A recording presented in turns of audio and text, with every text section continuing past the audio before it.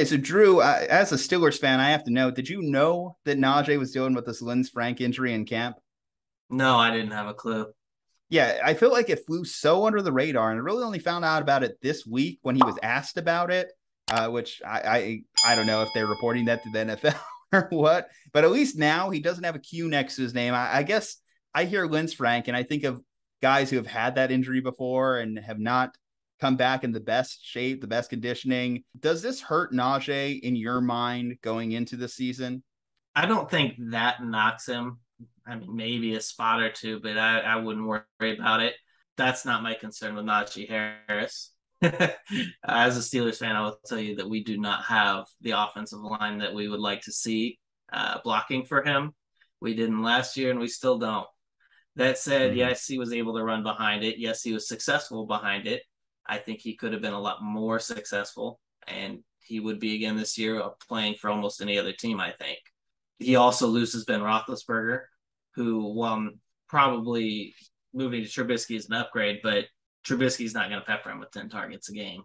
This is true. So Najee right now at this point in time is going as the number 8 pick in fantasy. When we mentioned a lot of the running backs in that first round, second round range have their own individual question marks. Guys like Joe Mixon, is that a more desirable pick for you than Najee?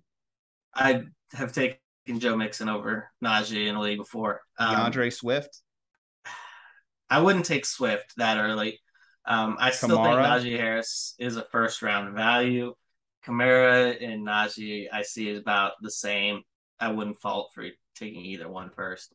Okay, Uh, so with Joe Mixon going 9, you're just kind of like flip flopping their current ADP. But for the most part, you still look at Najee as worst case, he's the ninth guy off the board. So you're not yeah, dropping him dramatically. And you mentioned the negatives with Najee. The positives, of course, are he's not coming off the field at all. He's a yep. bona fide 3 down running back. The hope for him is that he's going to be able to still have equal or potentially greater reception numbers than he did a year ago, because the receptions were one of the things that really elevated him amongst his peers that made him a true running back one last year. And surely ability wise, Najee is not in danger of not being a running back one. It's just going to be the players around him that are going to impact him the most this year with the Steelers. Again, with the volume being what it is, I don't see him dropping outside of running back one unless he's hurt. Yeah, I I don't agree with see, that. yeah, like, At worst, I think he'd be RB1 and RB2 borderline. but And knowing that he'd he's be going with the Linsfranc, though, do you look at his handcuffs? Do you look at guys like Benny Snell, who's on that roster, and have any interest in them?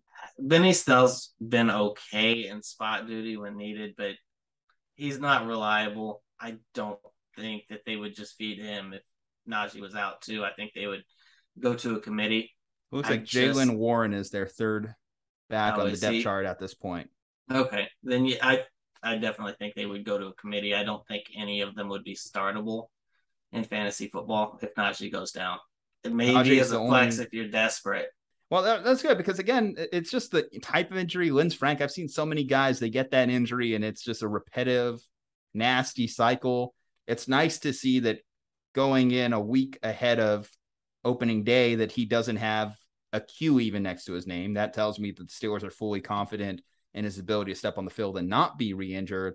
A lot of work is going to be put on him, a lot of heavy lifting in the Steelers offense. So hopefully that doesn't re-aggravate this injury, and that we have to hit the emergency button on Benny Snell or Jalen Warren. Hopefully those guys can remain on the sidelines and Najee Harris owners can still be rewarded.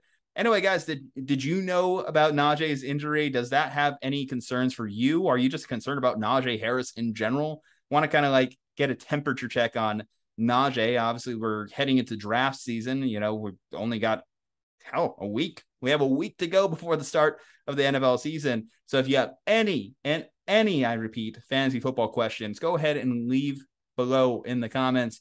Leave a like on this channel, subscribe to the channel. From Jew Talk Sports and Andrew Hohman. Stay safe, happy, and healthy.